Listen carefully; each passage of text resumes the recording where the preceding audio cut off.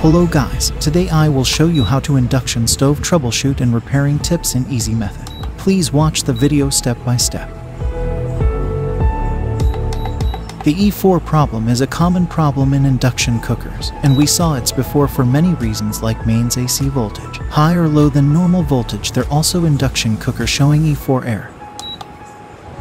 But is this time we see a different fault for E4 error. In this induction cooker, the E4 error showed because of surface plate temperature sensor connector side high voltage resistant.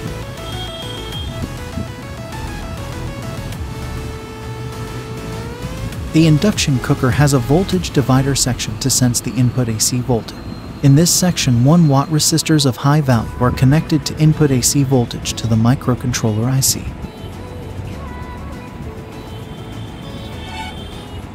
If the value of ground-connected resistors increases, the microcontroller IC will be over voltage and the induction cooktop will show E4 error.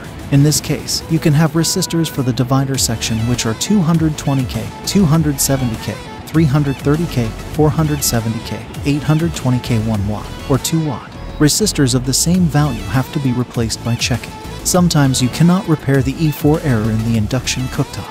As you can see in the video below, the ADC or voltage sensing pin of the microcontroller IC is connected through the divider register. The induction cooktop shows an E4 error due to this pin being shortened to the ground pin.